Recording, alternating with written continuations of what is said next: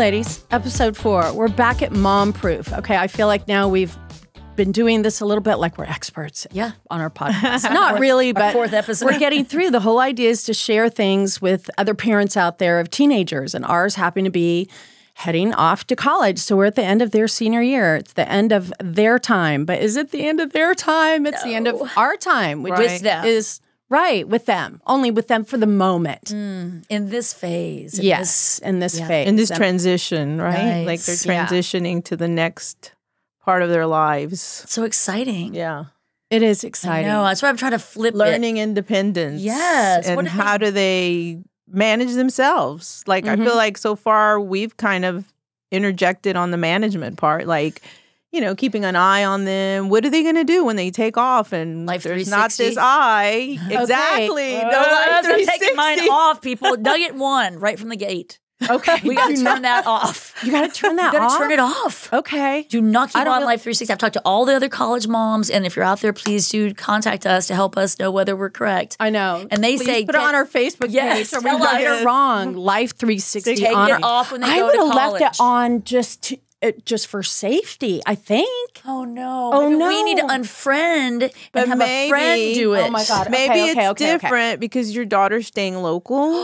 Good Okay. one. Okay. What am I going to do? 7 hours, 7,000 miles Okay, away. y'all, I'm going to do it. I'm going to do it. You keep you can keep yours on. No, now I was all set to do it. That's interesting, though. That's just another part of really letting go. I was thinking about, yes, it's a transition. They're moving on. And some of the books that I read with my other kids was don't change their bedroom. Don't do it yet. I had a friend that when her last son moved out, he came home literally like 3 or 4 days later to get something. He was only, maybe it was in the same city, but she had already painted his room, changed the front. It was a beautiful guest room. Yeah. He was out. Wow. Oh, what message do you think that kid would send a 17, 18-year-old brain? Oh my God. Wow. It doesn't I know feel mine good. was You know what? devastated. Right. Devastated. Yeah. And you know what? She actually was like, sorry, I love you. Come back anytime. You can be a guest now. I love some parents that is are like kinda that, cool. that are like, they have great boundaries in saying, once you're out, you're out. You That's know, after true. school, like I have one of my kids is living back with me again. I heard somebody told me that they rotate. I didn't believe that. Well, I do now, but so don't change the room. Yeah. Right. That's a Don't good go nugget. change it. Well, and I had a friend today who is a different culture. And I love that he said, we hope our kids have their careers and they go to college, they establish careers and come back home and live with us. And I said, that's amazing and so different than anything I'd ever heard. Well, Because you want them to different want- cultures. It is different culture, which I thought was very I lived cool. in Singapore, and they all did the same This was of thing. the Indianish descent. And so, Yeah. yes, I think that, the family's so Yeah. important. So we don't want to lose that. That stuck with me was that until you get married. Yeah. When you get married. Did I mention I'm single? So I don't really want, I mean, I have a boyfriend, but I don't really want any. So that's what were you going to say though? Because No, like, when normal in other cultures, I know that when they get married is when they actually leave the house. women and the men? Women and men. Oh, you're just like, that's completely adult. It's just they stay together, but well, one of the other things I was thinking about, and I had this thought about, is my girl really ready from a financial standpoint? Does she understand banking, checkbooks? Did we do all that? I mean, they do okay in high school. And I just had this conversation with my team with Caring for Cambodia. We're talking about Cambodian kids that sometimes have better life skills Oh, that's awesome. than we though. give our kids, because they're thrown out in the world. Yeah. They better know what to do and how to survive. survival. right. So if, as I'm handing over the phone bill, the insurance, girl, you better pay that light bill. You don't want to come home with that sticker on the door. That is so good. I'm not going to do it all, right? Yeah. She's got to start taking over. Do you bit by find bit. that your last one, because she is the last, is needing more of that modeling now at the end, or somehow is naturally inclined to kind of do that? Like, is she ready right now? Or are you like, oh crap, there's a few more tweaks? I think she's ready because she's number 6. That's my question. Yeah. Number 1 was not ready. I was so terrified of him going off by himself and drinking away his freshman year, Right. which he did. Look and at that him was a waste of now. money, Okay, but look at him now. And you were a supportive family and got the help. Yeah, we did get help. And that was important to know the difference of when to really reach out and do something. But, just making sure that these kids can go and do this. It's important. And do you think that we should take like steps like, I mean, one of the things I did was, and it's so simple, like she has a prescription and she's so used to me calling it in. And then the last, I think starting in January, I was like, oh, are you out of your prescription? You need to call the pharmacy. You need to call the doctor. There it is. Done that. There She it doesn't starts. have any refills. And she was so upset. And she couldn't believe she had to wait on hold at the pharmacy. Wait till she has to do AT&T. I mean, I love you, AT&T, on right. only a Monday. But But it was just those transitions, right? And, like if she comes home, she gets home early and she wants to have, lunch ready. It's like, okay, well, what did you buy? What did you cook? I can't cook your meal. What are you going to do when you go to college? this is so and then good. there are these teens out there that they have it all together. Yeah. The parents are both too busy. They're just, and it works. That's Yes. great. Or- so those of us have perhaps pampered a little bit more, right? gonna Let say- go, let go, let go. But what if both parents were available and they had good enough boundaries to start implementing that with their kid? That is not my family. We wait on our senior hand and foot. She's going to have a Band-Aid torn off real soon. But I love what you said. I love how you're real with it. Yep. Wish I could be that way, and I'm a therapist. Yes. And though the time together, even if I am doing some pampering, or it's talking about it, wow, like this is coming to an end, and then her going, I know. And like we're actually in the moment relishing the fact that I'm spoiling her and she's acknowledging it in her own scorpion way that she appreciates it. And I could get emotional right now. That she's a big one Well, there. we have a friend that was talking about how she wakes her child up for high school and she puts on an alarm. She puts the alarm on. Then she goes in, yes, and wakes her up and then comes back and brings her a latte to bed and all these things. Oh, my And kid would love this. So I we're would love having to this be there. conversation in front of my daughter who says, my mom just screams. Like, why aren't you at school yet? That is great, Sandra. And I was like, That's what better. a difference. I was like, how is she going to make it through college? Is her mom going to have to call I have her? to admit, the last week, Are you spoiling? I have been up every morning and I'm saying, hey, if you want breakfast? And she's like, what the hell is going on? Yeah. Hey, how you doing? 3 weeks to go, 1 month to go. Actually, today Is a month. Mhm. no. Yeah. Today's It's the a month until 26th. graduation. Or Wow. tomorrow, I guess. I know what you mean, though. Yeah. Yeah. You know, I mean, it's- we're right in there. we're there. Yeah, 30 days, let's say. Right. Yeah. Right. So that kind of brings up, as the graduations come and then we're dealing with the boundaries. Again, we talked about in our last episode about, maybe ex-husbands or spouses. And what are y'all doing as far as managing the graduation and the graduation party or what, how does that look? Because I know it's even complicated in a traditional household, So what's going on? Because that's probably some good tidbits of boundaries that we can show for our kids and show for our parents.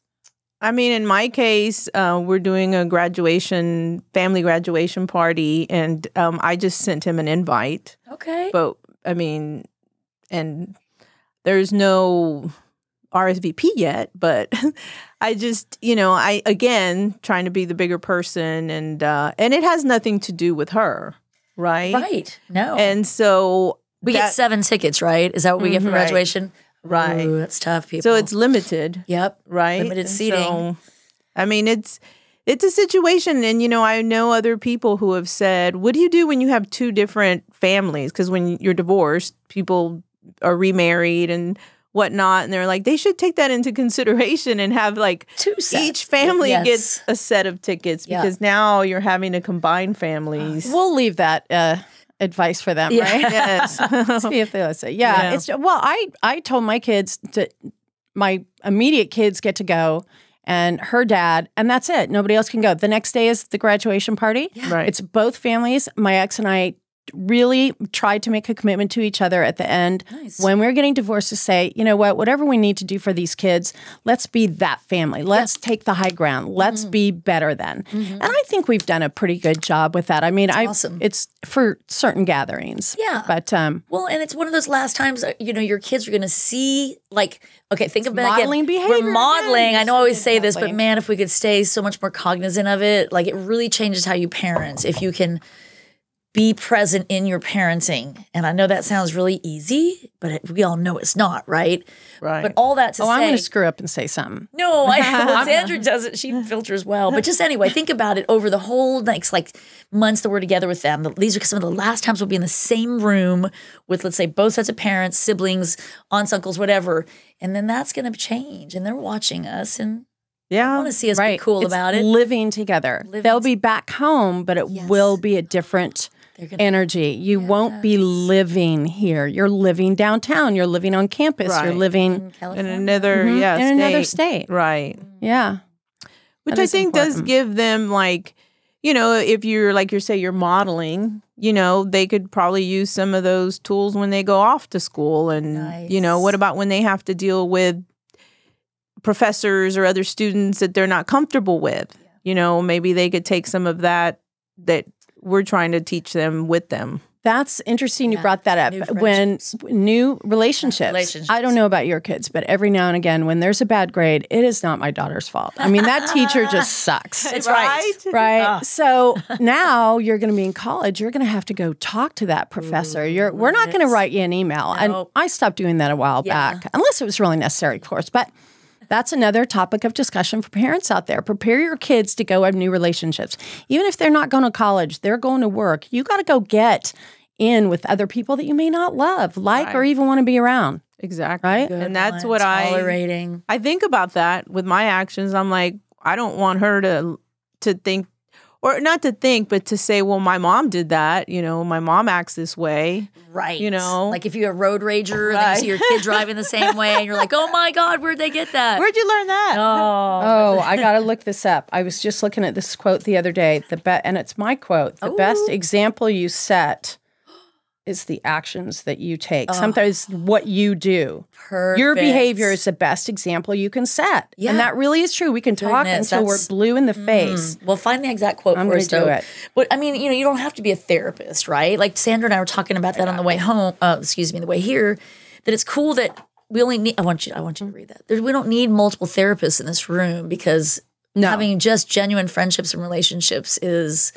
the most awesome part of building yourself and getting better. And it's wisdom, Kathleen. We're older. We are. I couldn't sit and do this as a mom at 35 or even 40. True. You know, and I don't even know if we help one person out there get through a tough time.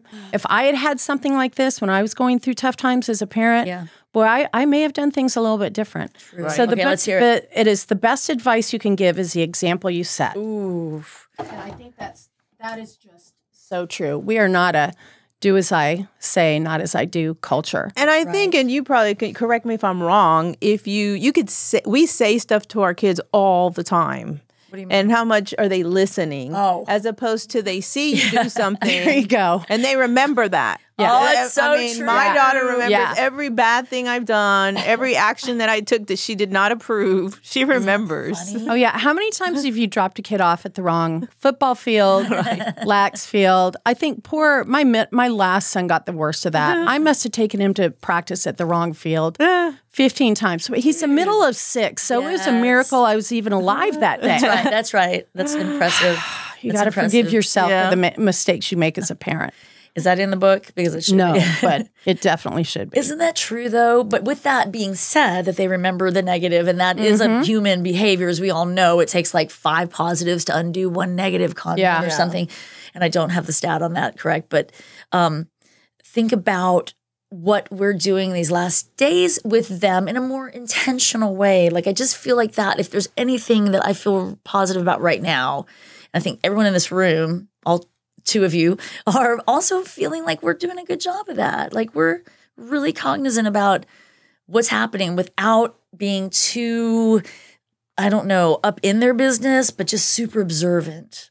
So that's really important, I think, right now. I think you got to look in the mirror and say you're doing a good job. Yeah. You really do. I mean, Remember the high fives. the high five, Mel Robbins. I was just watching her the other day. I mean, you have to really model other good behavior that you admire or seek to be, right? And I would think, and I am lucky enough that my daughter kind of wants to go in some of the direction that I've been. And not all of it, but again, wiser, making better decisions as we get older, leading by example, and admitting your faults. Boy, have I learned to say, wow, did I fuck that one up? Good one. You know, God, I was horrible on that. Yeah. I think earlier I'm sorry I made life, a mistake. How about apologizing to your kid when it's necessary? I would have been like, I'm the mom. I made the decision. Yeah. Right. Yeah. And that's not the route. No. That's always helpful. Right. Yeah, I think it helps them to see that you can admit when you're wrong. Yeah. And then, you know, what are you doing to, you know, correct it? Or just basically, I'm human, right? They're human, we're human, and we're going to make mistakes. Haven't you said that to your kid before? Like, there is no manual, kiddo. I messed up. I fucked up. I'm a human. I'm sorry. Like, I literally feel like that came out of my mouth a couple weeks ago. Because I'm sure it did. I know. Yes. Yeah, and they bring stuff back up to you, you know, when you're like, you know, that's the funny part is like when you're, didn't you tell me not to do that? Or didn't you say not to behave in that manner? Oh, I love that. Does your younger one do that too? Oh, he's always calling me on everything. He's 9? He's 9 and he calls me on everything. He's like always on top of it. Talk about raising young adults, right? Oh, yeah, they know. They know. I tell you what's fun about having a kid go off to college and come home, and maybe it doesn't happen right when they go in the first year, 2 or 3. They start telling you stories of things that happened when they were kids, quote unquote.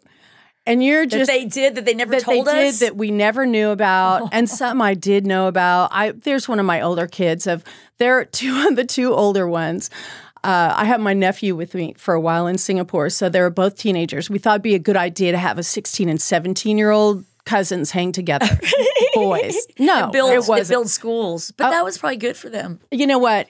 They wouldn't switch that, I'm sure, for a thing. But what they used to do and sneak out is one would get on the other one's back and go down the stairs real quietly. Because if all of them went there wood stairs, we would hear. So they could just, that's heavy. Out, yeah, but what they had to get out. There was a party to go to. But it's interesting. And I was talking to Ava about that just recently. Did y'all know about that one? Or they really shed light on that one? Okay. Sorry. God only knows what else was out there.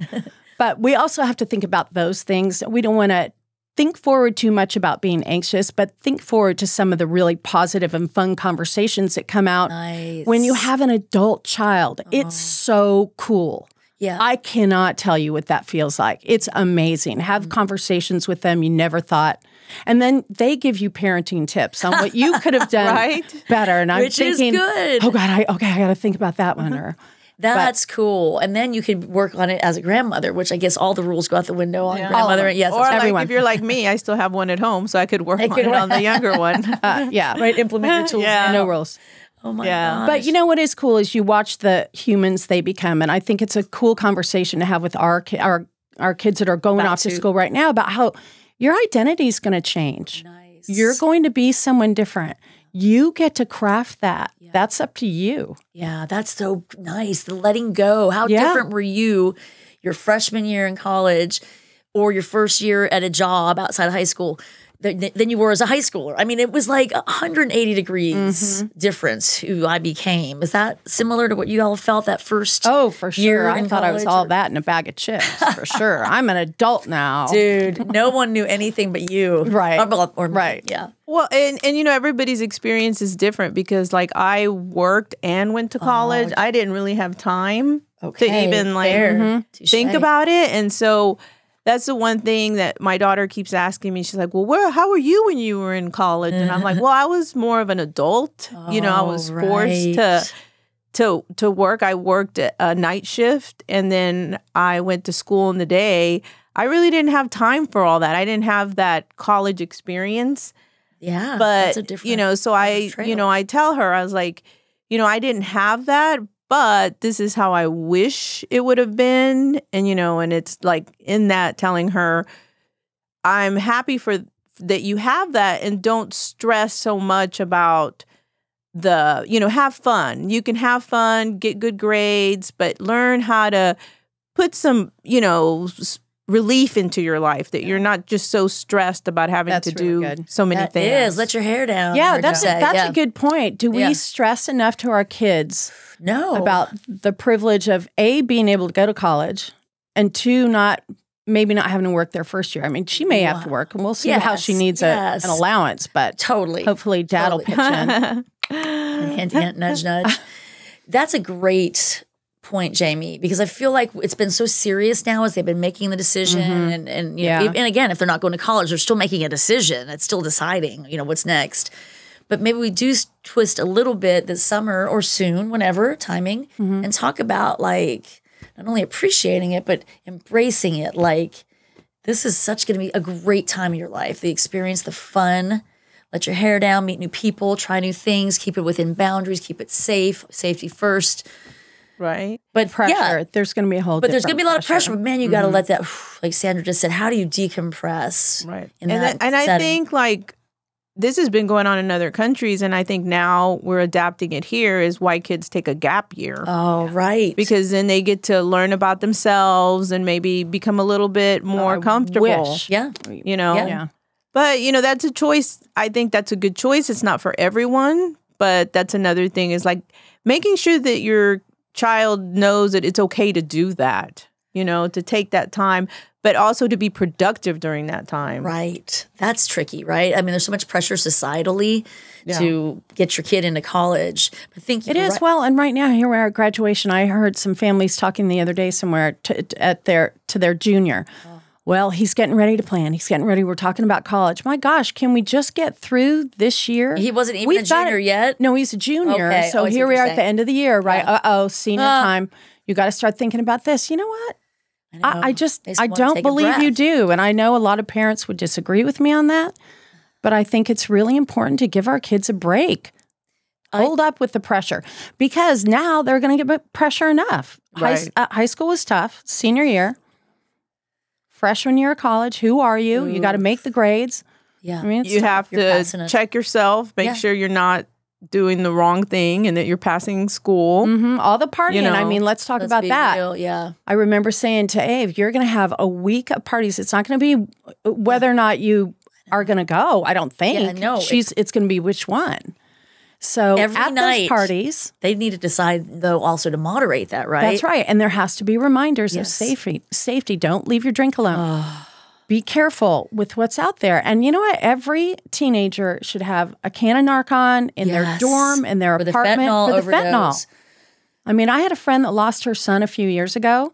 Just a random, went out to a party, came back into his apartment, did some bong hit. Good kid, so the nothing weed ever. Was laced with there it? Was something there. There was something there. And that's what I've been telling my kids. We go to these festivals. You don't know. And so at this point, unless you have your own marijuana, and no, I'm not condoning that they do, but I am saying never smoke someone else's weed that you do not know really well. And I'm sorry, I'm going to put that right out there. No, you shouldn't. Because when we're at these concerts. That's the reality of what our kids are dealing with. No, that's the reality. Right, that's it. It should be the same as don't drink after someone. Right, or Jamie said cover your drink. Or somebody hands you a drink. Don't take it. No. It's the same thing. It applies the same way. So there it is, the top safety tips, right? If you're walking to your car, be aware of your surroundings, have your keys out, your pepper spray. Guys, too. Yeah. Better yet, have two pair. Have a pair if you can. If you can, don't walk by yourself. Correct. Right? Have that Narcan in your apartment. Oh, yes. Let a friend know when you're going out somewhere, or if you leave and you're going home. I mean, it's silly, but we do live in a crazy world, and we have to address that and talk about it.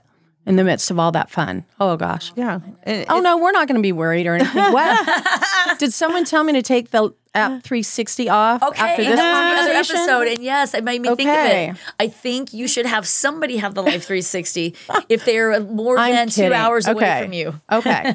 I don't know. I will have to share. Well, those are all very good tips and things that we can take away and hopefully implement some of them, right? Like, yeah. This goes back to the mom proof. Yeah. Because it really is about being comfortable with being uncomfortable. And those are uncomfortable conversations. They're tough to have with other parents, friends, what have you. But I'm glad that we can have them. Y'all are awesome. I love you. Yay, love Aw, you. I love you, Aw. too. I love Hug, you hug, guys. kisses. Yeah. Okay, until the next one, right? Anything you Yes. want to add, Kathleen? Peace out. All right. That's Thanks, a wrap. guys. Thanks. Bye.